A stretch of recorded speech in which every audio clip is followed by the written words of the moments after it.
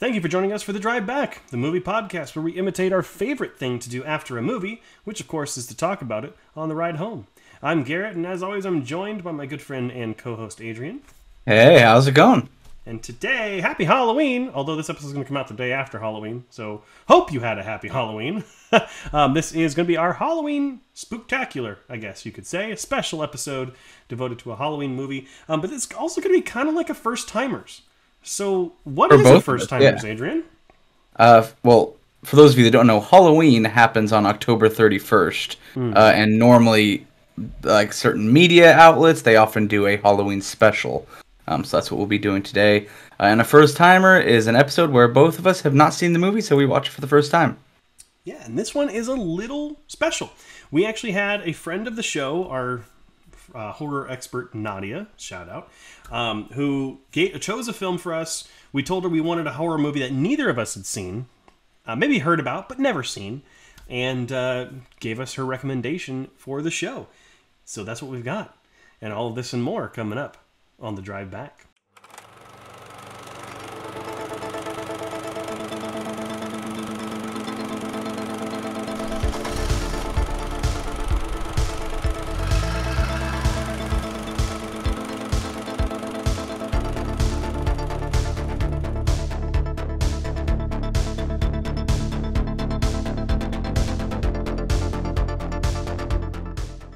Alrighty, and we're back, and surprise, we're taking a look at the cult classic 1988 film Killer Clowns from Outer Space.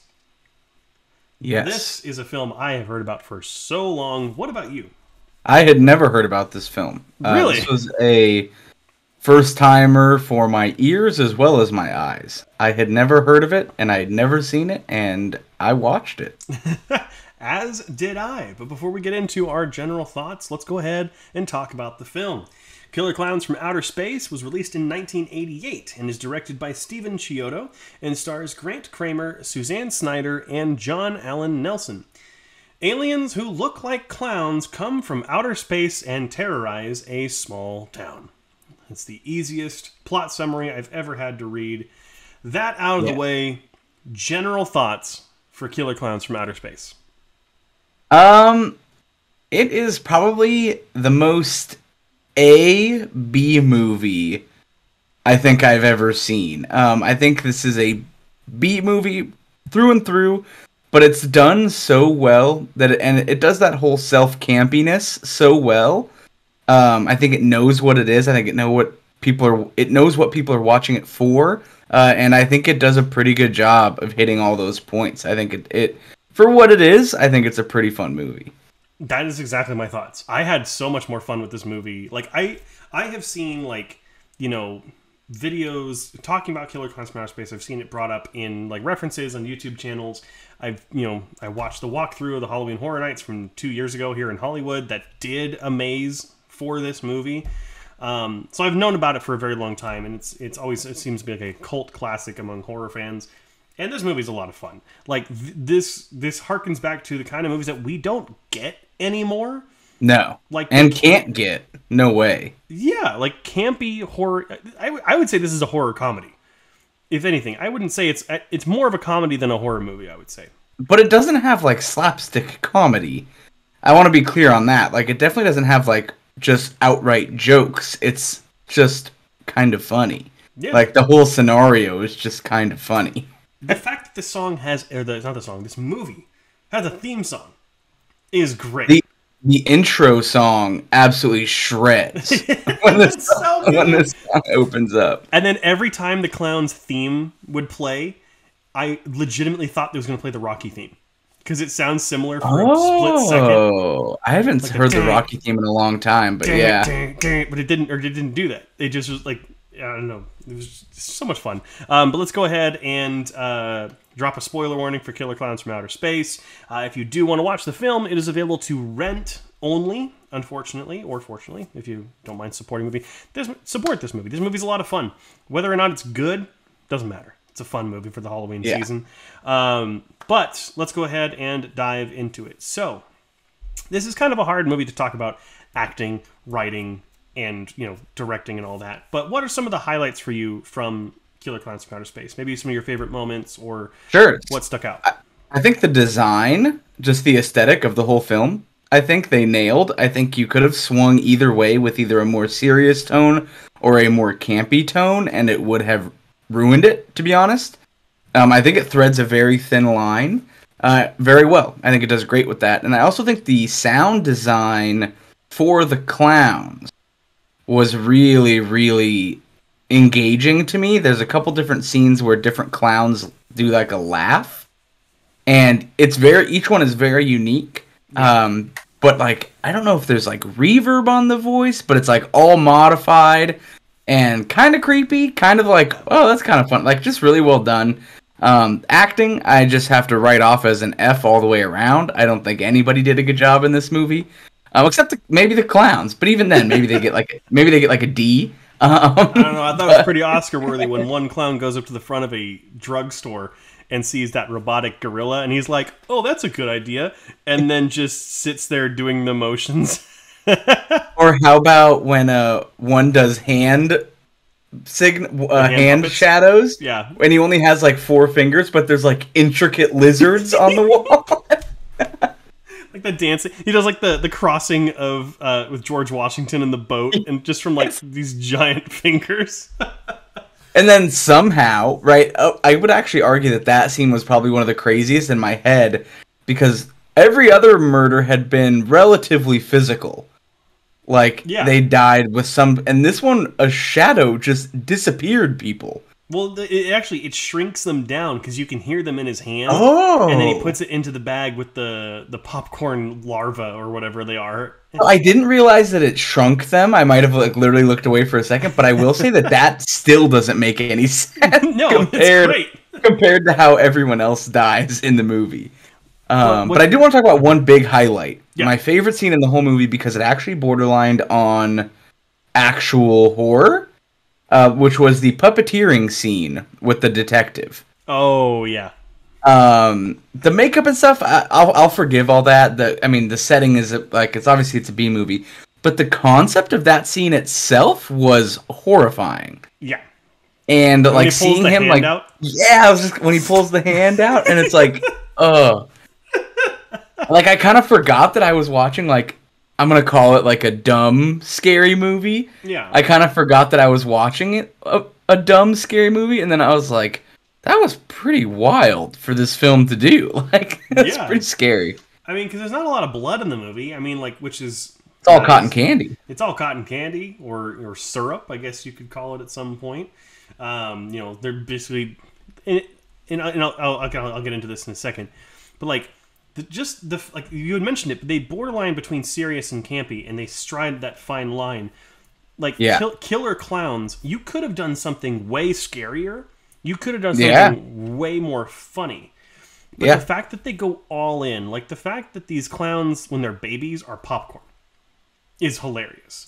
The fact that they don't kill people, they turn them into cotton candy balls so they can suck them for, like, food or whatever. That's what she said. Is great. There you go. But, like, it's just... And it's like a carnival ship. Even the line from one of the two brothers that has the ice cream truck, where he's like, maybe they came here thousands of years ago, and that's where our perception of clowns comes from. Our perception of clowns, yeah. It's so stupid. And then also, when they get to reprise their arc by pretending to be the master clown when they crash in. But I did want to talk about one scene that I thought was absolutely ridiculous, which was the shower scene.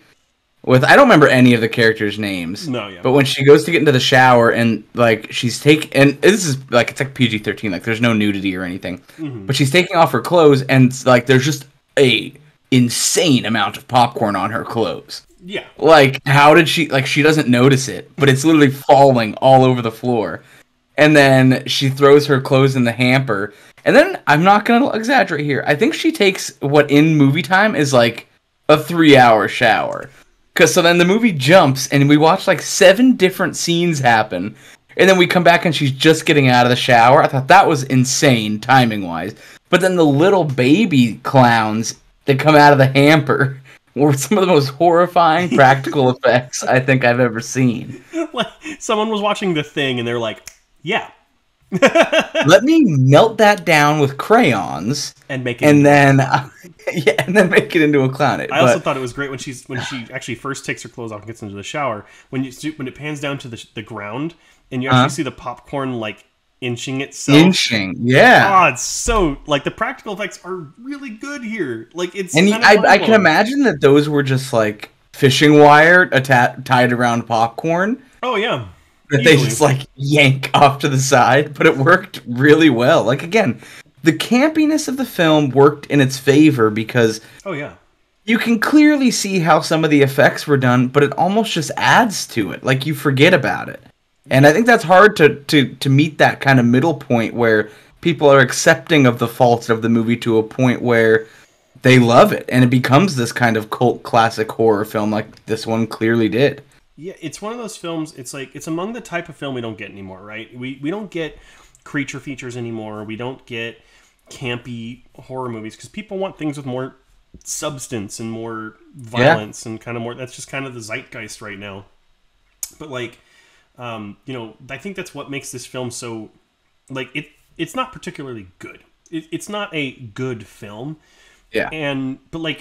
But it works because it knows what it is, and it's far newer than you'd expect. This feels like something they would have made during like the 50s or 60s. It's 88. 88? Yeah. So like it's far later. And I think that if they were going all in on making it like a celebration of campy films, they could have hired bigger actors and like had them go all in on the campiness. But by keeping it with relatively unknown actors, as far as I'm concerned, I've never heard of a lot of these actors before.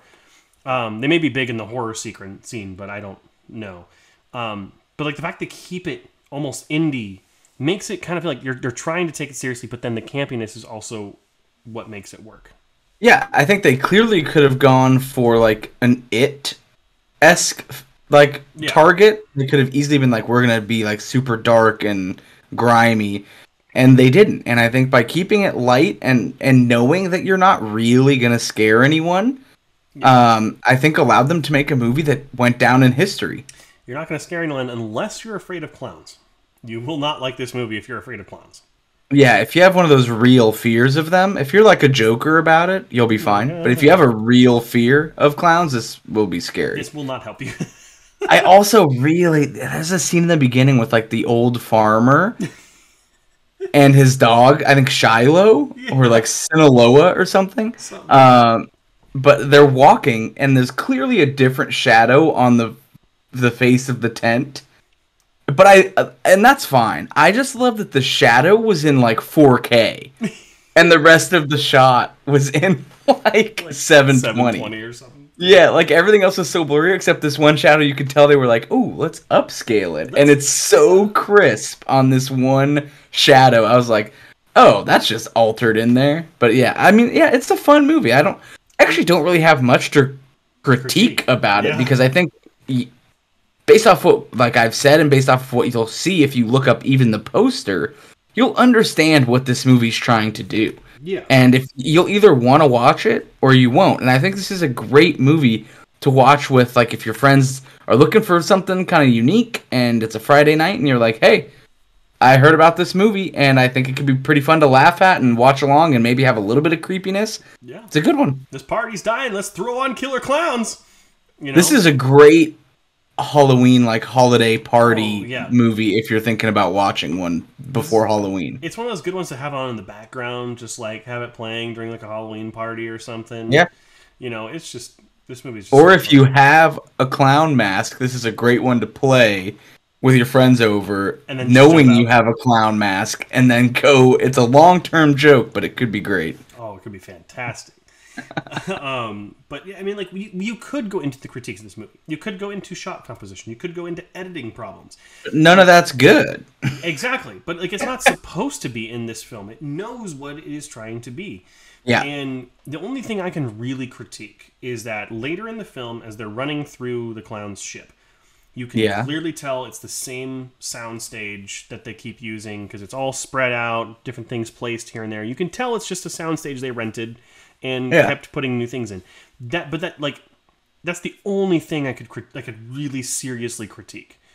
But Yeah, that I guess because they probably didn't intend that, right? I think everything yeah, else is pretty much intentional to an extent. I can But yeah, guarantee the budget for this film went into the clowns and the practical effects because they look incredible.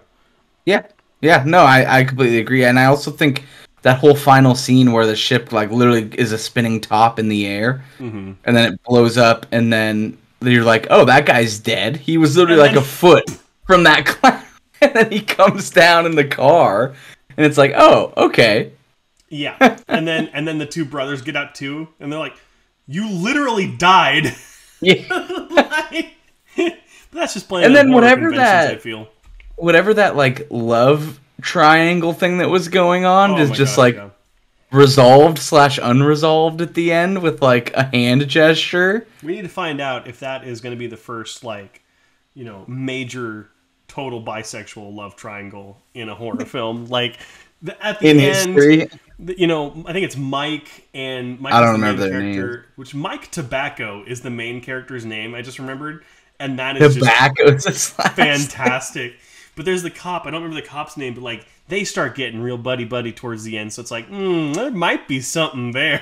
There was some weird innuendo between characters, some weird tension at times. Oh, and can we talk about the weird clown girls that like With the ever inflating breasts. with the two with the two brothers that fall into the ball pit, and you're Who like, knows okay, how they resolved that scenario? they're dead, and then they come back with like kiss marks all over them.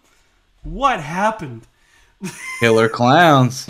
But I mean, I got really nothing else to say. I think this movie is just so much fun. Yeah, I completely agree. I do know that there was supposed to be a second one.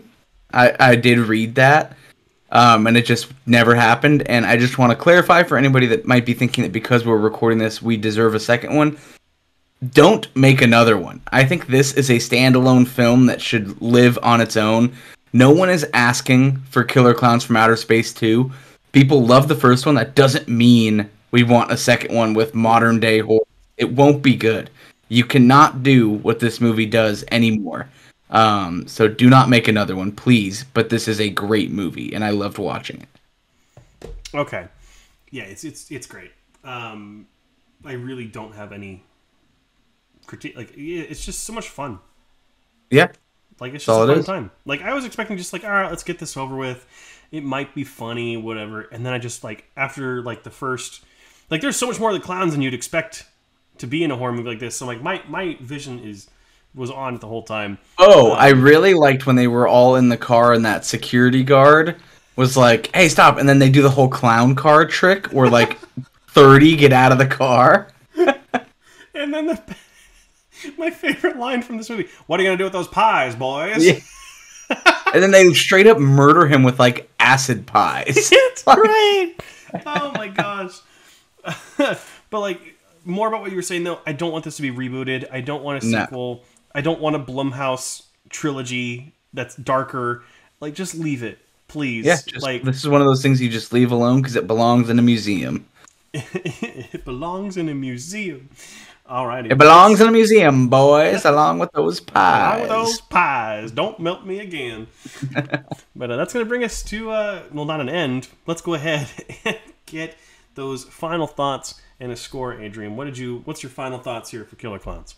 I think this movie's a killer one to keep in your back pocket for those movie nights when no one knows what to watch.